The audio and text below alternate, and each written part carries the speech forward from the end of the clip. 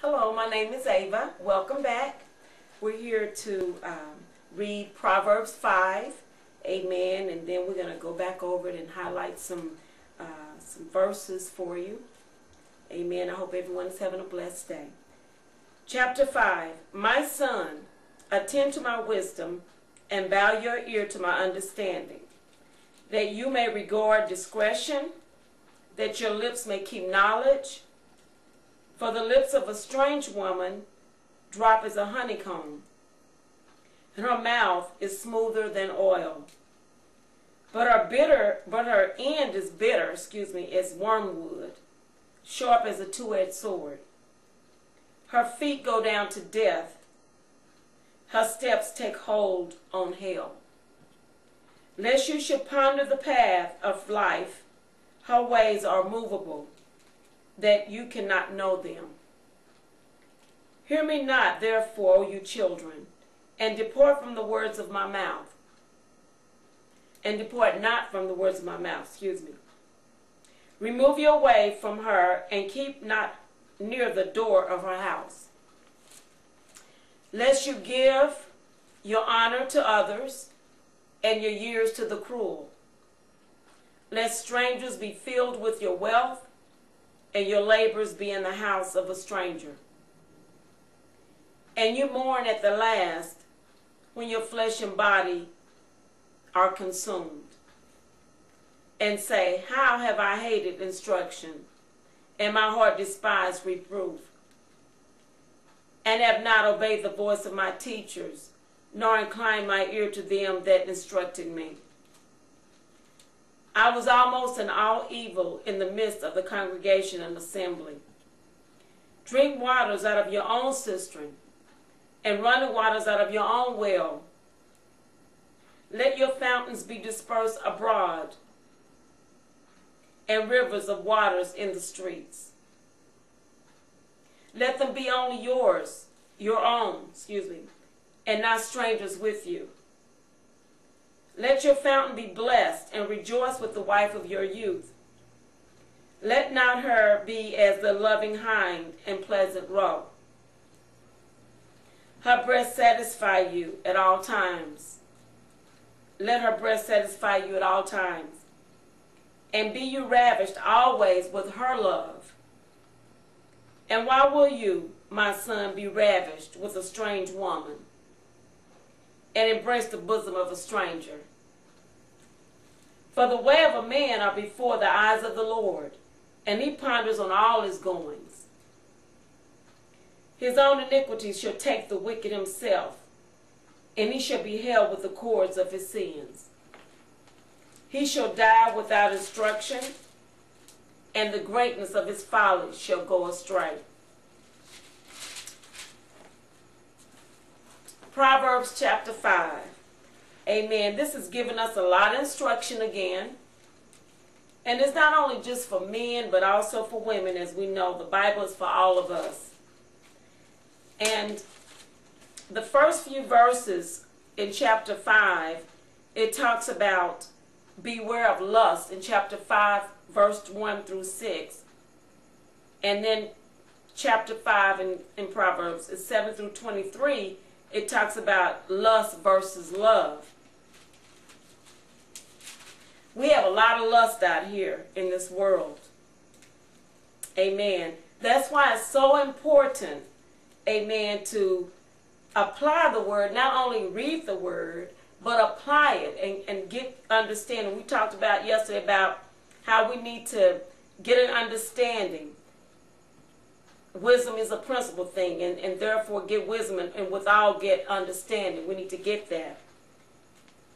But the main thing in this time and day, in this era of our lives, amen, we need to get in the Word. We need to get in Proverbs. And it says in verse 1, it says, My son, attend to my wisdom and bow your ear to my understanding.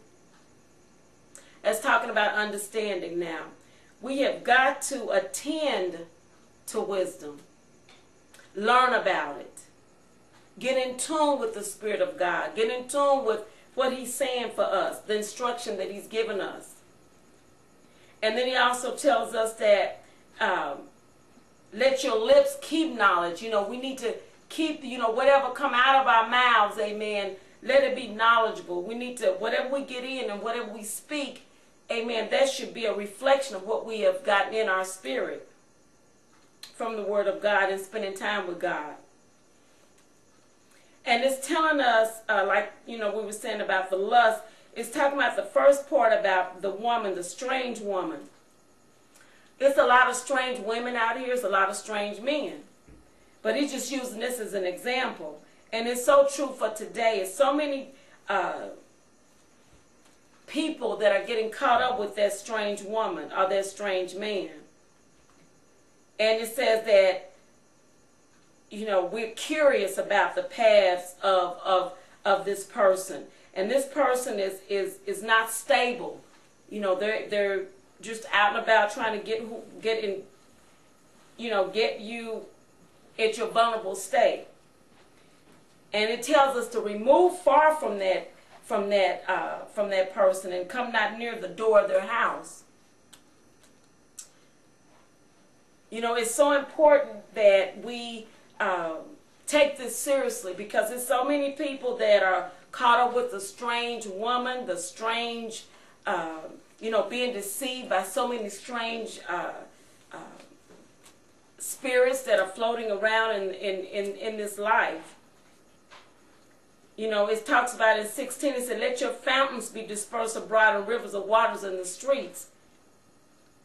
And let them be your own and not strangers with you. And let your fountain be blessed and rejoice with the wife of your youth. You know, that's your blessing. Drink out your own cistern. You know, embrace your wife, your husband. Love her as the loving hind and pleasant roe. Let her breast satisfy you. You need to be satisfied by your own wife, your own husband. You know, so many men and women that are out here looking after other husbands, after other women, you know, in the church, outside the church.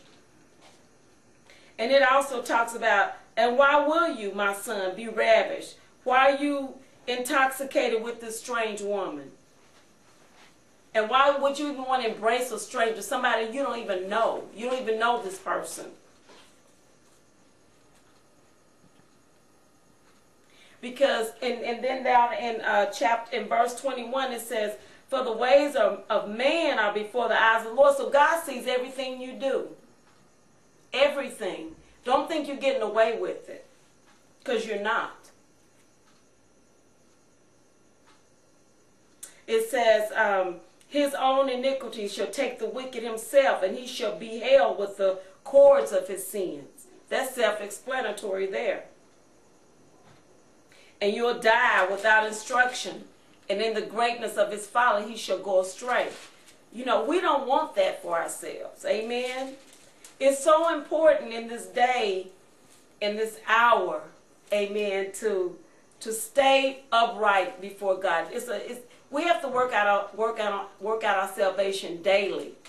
That's something that we have to do every day, is work out our salvation. Stay in tune with God's Spirit. Then you say, how do I do this? You know, how do I understand this word? What is this word saying to me? You know, like I've said before, you know, this is the time that we've got to pray, and pray without ceasing, and get in the Word of God. The Word of God is, you know, it's you know, ask God for the understanding and the interpretation of it, and He will help you. This is a real thing, and this is not only for the Christians. This is for unbelieving non-believers as well, mainly. It's time to, if you don't know Christ, it's time to get with Christ, to get with the Father, to ask Him to help you with direction, so you can get out of the things that you're in, and not to be caught up with the strange woman, not to get caught up in lust, because that's why so many diseases going on, so many killer diseases that's out there now. So it's time now to stay in tune with God's Spirit. Amen. So if you haven't accepted Christ as your personal Savior, this is the time to do it. Amen. I thank God for you listening. You need to get in John 3:16 and get in the Word of God and accept Jesus Christ as your personal Savior. Confess with your mouth and believe in your heart that Jesus is Lord. God bless you.